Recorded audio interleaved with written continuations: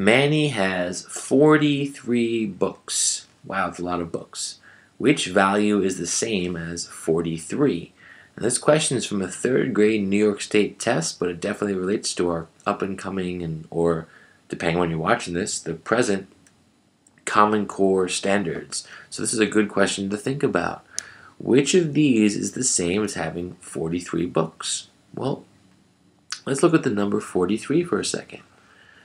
43 means that you have, well, this is 4, right?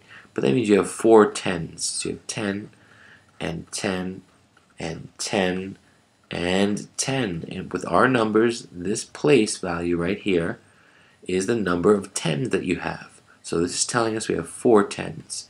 And then we're going to add it to this number right here. This number tells us we have 3 ones. So 1 plus 1 plus 1.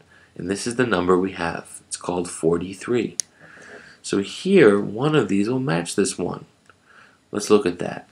The first one says 43 tens. Well, that's a really big number. Here with 43, we only have 1, 2, 3, 4 tens. Could you imagine if we had 43 tens? Right? Here we only have 4. That would be another 39 tens. Right, going right off the page would be 10 and 10 and 10. This is only 7 tens, 8 tens, 9 tens, and so forth, all the way to 43. If you think about that number, might be 43 tens is like having 430, like this, right? Because every 100 has 10 tens. So 400 would have 40 tens, and then 30 has 3 tens. So 43 tens equals 430. That's not what we have here. 43 hundredths is even bigger. 43 hundredths, if you think about that one, well, every time I have 10 hundredths, I have 1,000. So 40 hundredths gives me 4,000. 43 hundredths gives me 4,300, a really big number. That's not what we have. 3 tens and 4 ones. Well, that would be 10 plus 10 plus 10 plus 1 plus 1 plus 1 plus 1.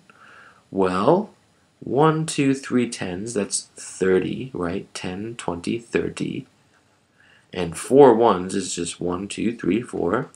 Add 30 and 4, you get 34. But we don't have 34. That's the reverse of what we have. We have 43. So the only one left is D. And that's what we said from the start. 43 is 4 tens, right? And 3 ones. So the answer here is D. Thanks.